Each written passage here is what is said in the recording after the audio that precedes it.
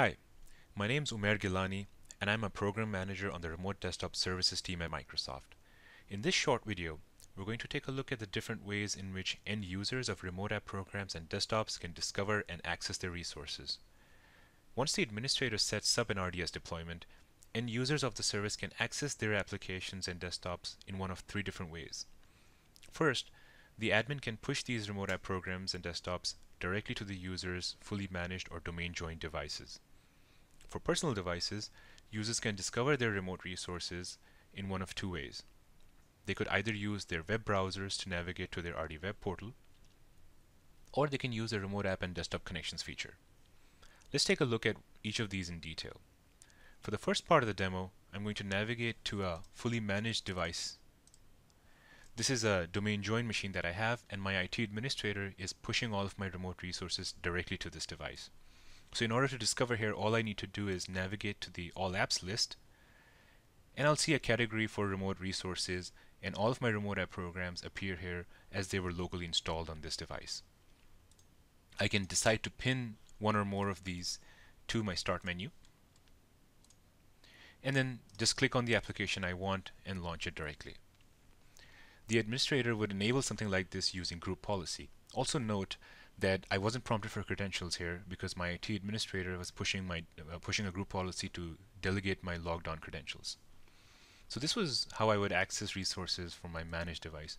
What if I wanted to discover my remote resources from my personal device? Here the user has two options.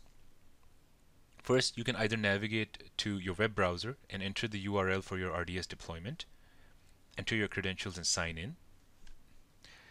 I see all of my remote app programs available here, and I can decide to launch the app that I want. And again, using single sign-on, I'll be able to get to my remote app very quickly. If I don't want to use the web portal, I can simply navigate to the Windows Store remote desktop application, select Settings, and click Manage Remote App and Desktops. This will show me a list of all remote app and desktop connections on this device. Currently I have none, so I'm going to select a new connection. Here I could either enter the URL of my RDS deployment, or I can simply enter my email address.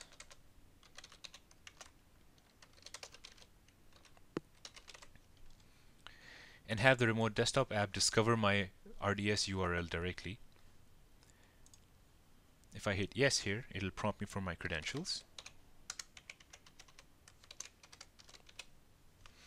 I'll decide to save these credentials and hit OK. It went out and discovered all of my remote resources and added them to the remote desktop application right here. I simply click the application I want, and using single sign-on, I'll be able to get to my remote app resource. So just to quickly summarize, there are three different ways the end user can discover their remote resources. First, the IT administrator can directly push these remote resources to a fully managed and domain-joined device.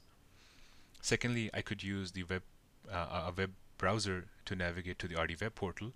And then lastly, I used the Remote App and Desktop Connections feature to discover my applications using the email address. I hope you guys found this video useful. Thank you.